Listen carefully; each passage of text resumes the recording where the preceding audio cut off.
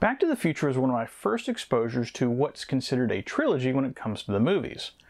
I always remember being a kid around Christmas of 1989 and my mom taking me to the movies to see Back to the Future 2, which everyone was buzzing about because of how beloved the first movie was and how cool all of the actual future stuff looked in the trailers. And yes, I do feel quite old knowing that future was 9 years ago, thank you. But then something weird happened.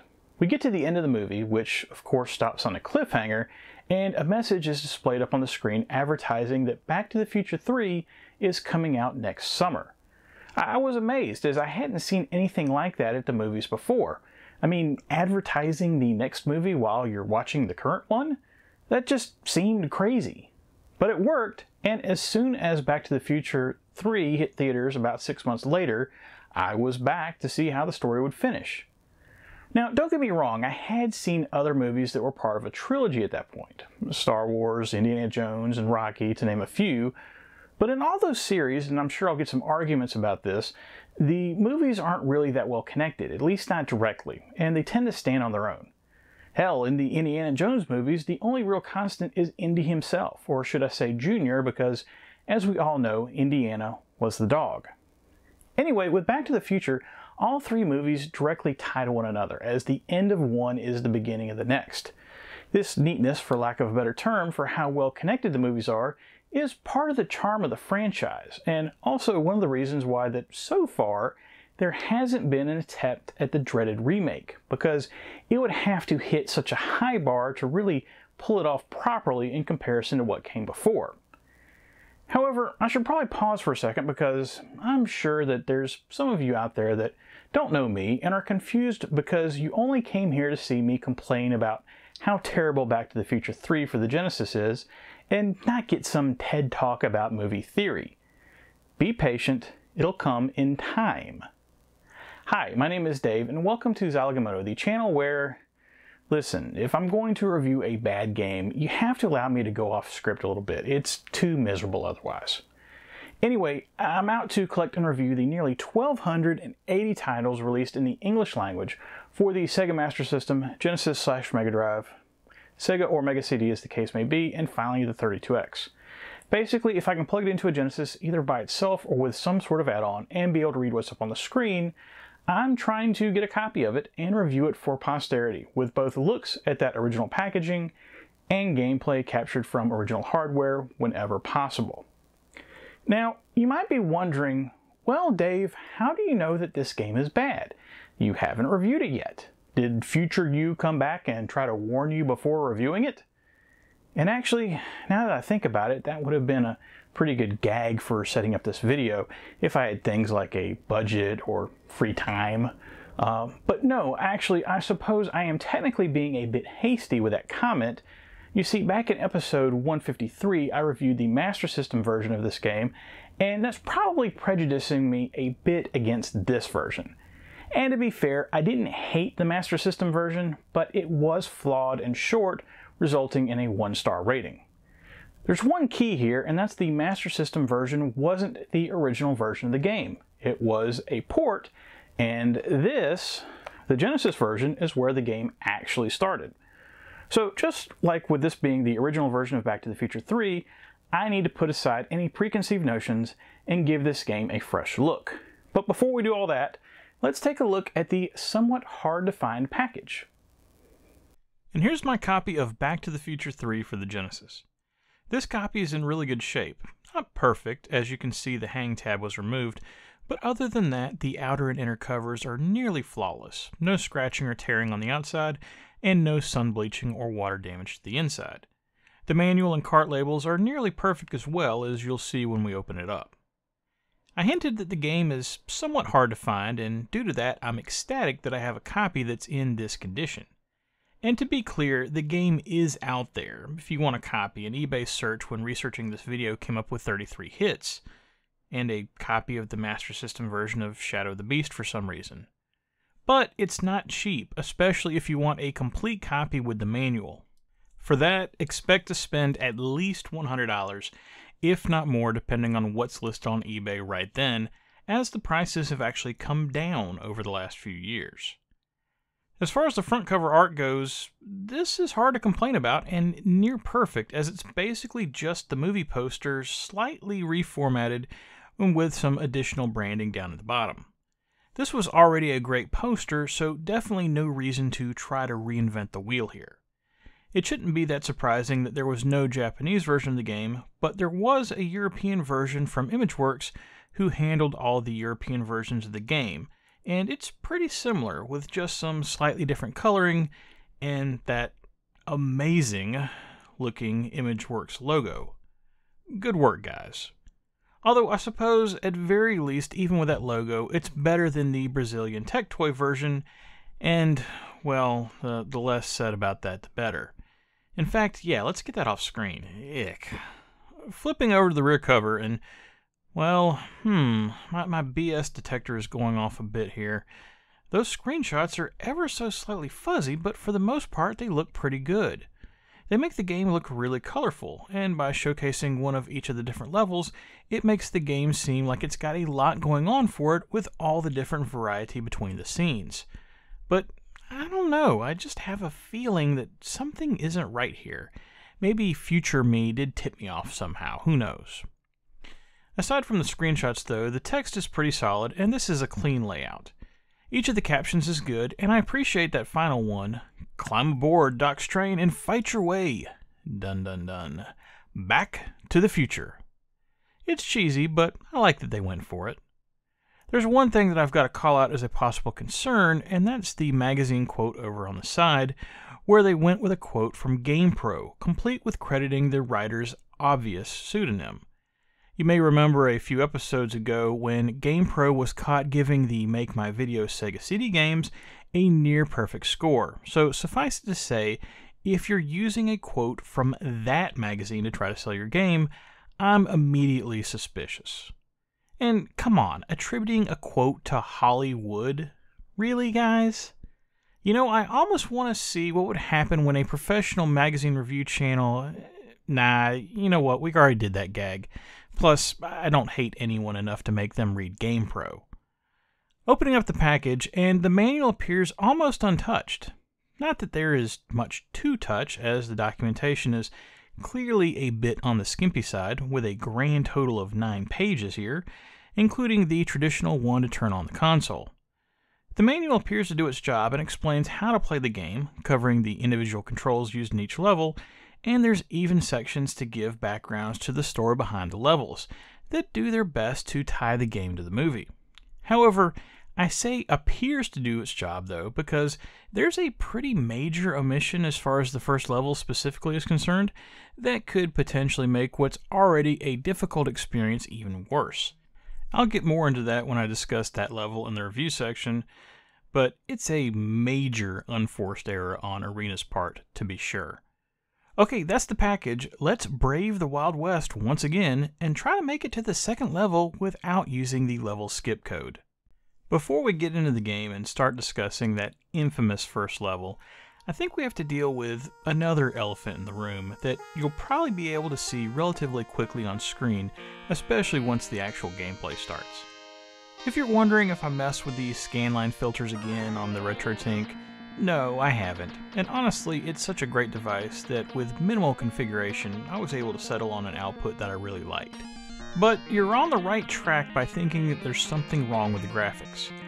You see, it turns out that Probe made a bit of an oopsie when finalizing the code for the game, and they ended up using the wrong color palette, with the shadow version of the palette accidentally being used instead of the normal one due to a programming error. This is why I was calling out the screenshots on the back of the package, because those must have come from a different pre-production version of the game that didn't have the graphics bug. While this is a glaringly obvious error to anyone that actually, put the game in a console and tried playing it, which of course raises the question of how the hell this wasn't caught in testing before they went to production, believe it or not, it's not the only time that we've seen it happen on the channel. Back in episode 127, I looked at The Secret of Monkey Island for Sega CD, and at first I thought I was having weird capture errors when trying to record gameplay. I did a few different things, like try different video cables and adjust the brightness in the game capture software, but something just wasn't right.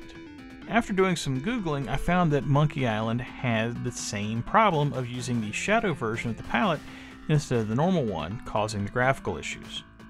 So I suppose if a pretty high-profile Sega CD port like The Secret of Monkey Island could run into this issue, it makes sense that it could happen to someone else. But I think it's pretty telling that there's a patch out there to fix that game, but not Back to the Future 3. Once you get past the darkness issue, which honestly looks worse in capture than it does when actually playing the game, it's now time to get into the other issue I mentioned in the package section, and that's the manual failing to properly explain how to play the first level of the game. The first level of the game, which is designed to replicate the sequence of Doc Brown riding on horseback after Clara Clayton to save her from falling to death in a ravine, is well renowned for its difficulty, with many players never able to get past it. And it is difficult to be sure for many reasons, but it's not impossible if you manage to avoid enough of the pitfalls and enemies in your way, while also collecting the various power-ups and bonuses available in the level. Well, I should say collecting the right power-ups and bonuses. And this is where the manual lets everyone down, and I almost wonder if the manual had done its job, if maybe the game wouldn't have the brutally difficult reputation that it does. It probably still would. I mean, I did spend almost 2 hours trying to beat the first level in my first attempt to capture the footage for the review, and that was with already having experienced the Master System version. The issue here is that there's a few different power-ups that you can grab that appear in the level as floating boxes with various symbols in them, with of course the symbol indicating what the power-up does, as they can be things like giving you an extra chance if you fall off the horse, or potentially slowing down Claire's cart, making it easier to catch up to her. These power-ups aren't mentioned anywhere in the manual, so players would have no idea what any of them do. And as big as a goof as that is, believe it or not, that's not the largest problem. You see, because the level wasn't difficult enough as is, the devious minds at Probe decided to torture players even more by including 2 sets of power-ups, with some showing up in blue boxes and some showing up in green. Know the difference?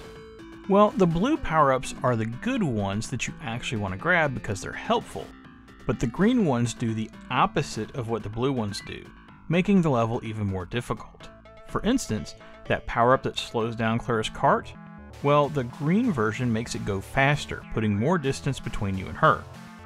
Thankfully, because I'd previously played the Master System version, and yes, it's not lost on me how odd it is to say that I'm thankful that I played that game, I knew this from playing that version, but anyone else would have been screwed. In all honesty, I don't mind the mechanic, but not explaining it to players is worse than screwing up the graphics in my opinion. Alright, now that we've gotten through those technical missteps, let's dig into the game, starting with that infamous first level. And in what I'm sure is going to be a controversial opinion, I actually don't hate it. Yes, it's hard. It's very hard. And you're not beating it unless you know exactly what you're supposed to do where and keep mistakes to an absolute minimum. But honestly, it's not impossible. You really just have to memorize the level so you know what's coming, and it can be done with enough practice. The developers likely realized how difficult the level was, and certain levels afterwards for that matter, and each time you fail the mission and have to start over, you'll get different text on the cutscenes to try to keep things interesting. Granted, after about the 4th time, you'll just be hitting buttons to skip them and get back in the game, but it was still a nice touch. Once you finally save Claire to get past the level, and yes, it can be done, I finally managed to do it myself without cheating, just with some cramped hands, it's off to level 2, permanently. What I mean by that is, just like how you have infinite chances to complete the first level, once you've beaten it, you now get as many chances as you want to try the second level, and so on, without getting dumped back to the beginning of the game. Say what you will about the rest of the game, and it does deserve it, but this decision to allow players to try to progress as many times as they want without being punished for failing is the only thing that keeps the game playable. And it completely makes sense with the design of the game essentially being 4 separate minigames rather than traditional levels. So, with the first level being a chase on horseback, what does the minigame for quote level 2 unquote involve? Well, would you believe a shooting gallery based on the town festival scene from the movie? If you played any type of shooting gallery in a video game, you should know what to expect here. Pro tip, and something that I didn't figure out until about my 10th attempt, you can just hold down on one of the buttons and Marty will constantly shoot. No rapid fire controller needed. And this is certainly a blessing due to what's needed to pass the level. What special requirement is that, you ask? Well, it's not that special, but just like how certain important information was left out of explaining details about the first level, there's some details lacking here as well. I'm pretty certain that what you have to do is score over 50,000 points in the level to pass and avoid Buford Tannen, but honestly, that's just a guess based on the score that I got when I finally passed it. Your guess is as good as mine, because, again, it's not in the manual. It should be noted that the shooting gallery level wasn't included in the Master System port that I reviewed before, if you're familiar with that version of the game and are confused. Also, while we're discussing other versions of the game, questionably fun fact, the Amiga and Commodore 64 versions of the game include a vertically scrolling action level as their second level before going to the shooting gallery level, giving those versions of the game 5 levels instead of 4. Just in case you want more Back to the Future 3. Also, seek help if that's the case, please. Alright, where was I? Okay, yes, so for level 3 in this original version of the game, it's time for the pie fight level, which again takes some liberties with the source material and has Marty defending himself against the members of Tannen's gang before eventually having a showdown with Tannen himself, while only using pie tins to defend himself. While I don't mind the concept of the level that much, what I do mind is the horrendous control scheme, which finds you playing the level using isometric controls that simply don't work and are utterly confusing. While the first level is hard, at least the controls are clearly defined. Instead, this level ends up being hugely frustrating due to never quite knowing the direction that you're going to be throwing the pies in.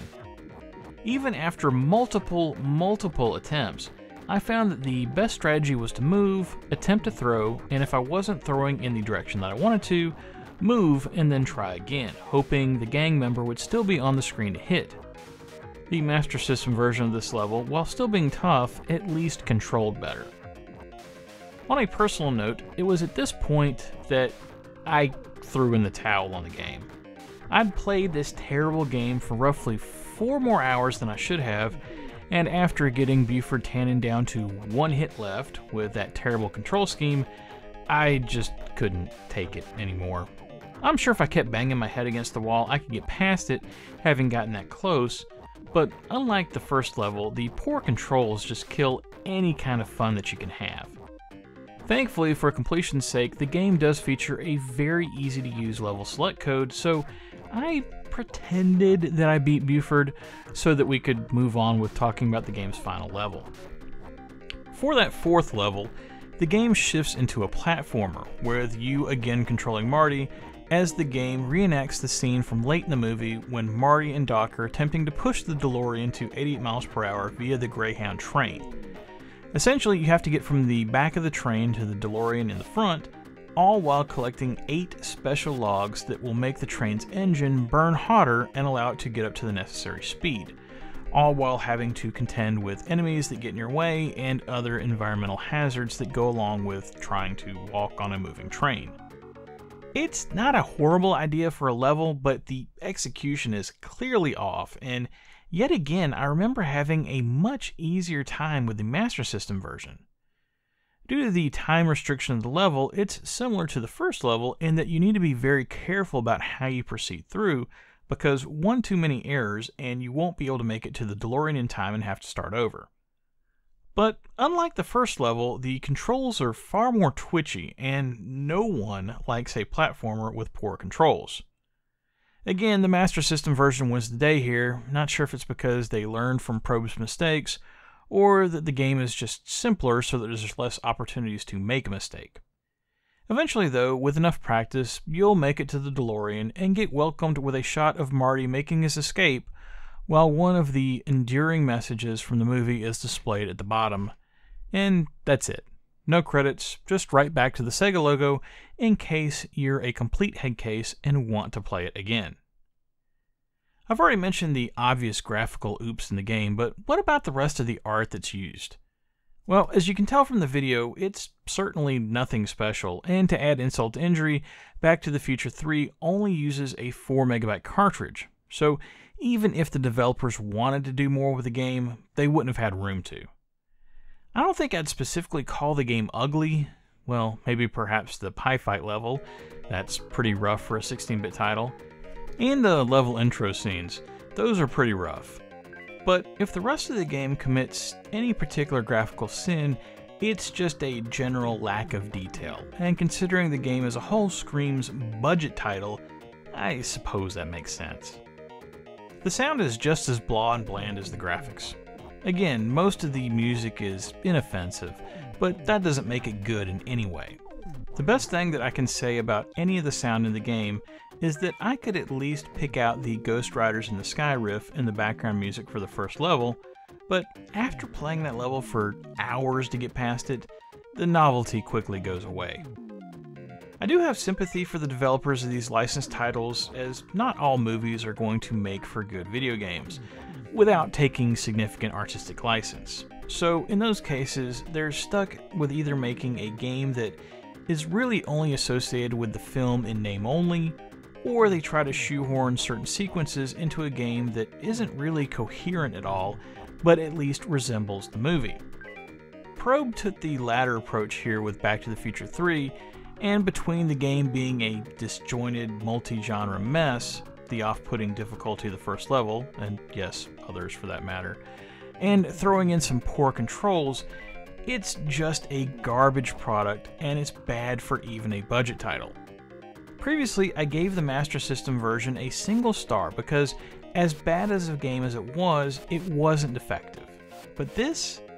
A major graphical issue that wasn't caught in testing, and a manual that can't be bothered to properly explain an already difficult game. Yeah, I've got no choice here. Extra level or no, this time around, Back to the Future 3 gets 0 stars and is a certified complete bomb. Don't play this game, don't buy this game, and if you must get your Marty McFly fix, just watch the damn movie. And that's it for Back to the Future 3. I think so far on the channel, this might be the most expensive, absolutely terrible game that I've played. Although I guess technically, if I had tried to source the original Brazilian version of Duke Nukem 3D, that would actually take that title, because that's really expensive. Either way, the price this game commands is exclusively due to scarcity, and I fully expect that scarcity to be a direct result of the quality of the game. It's the catch-22 of suck, pretty much. Next time on the channel, I'm not exactly sure what I'm reviewing, and I'm saying next time on the channel because I'm actually leaving town and going on a bit of a birthday trip, but one that hopefully will see me perhaps find a game or two that I still need for the collection. I could go ahead and choose what the next game is going to be, but I think I'm going to hold the spot open just in case I do find something interesting that costs less than a mortgage payment out in the wild. We'll see what I come back with, fingers crossed.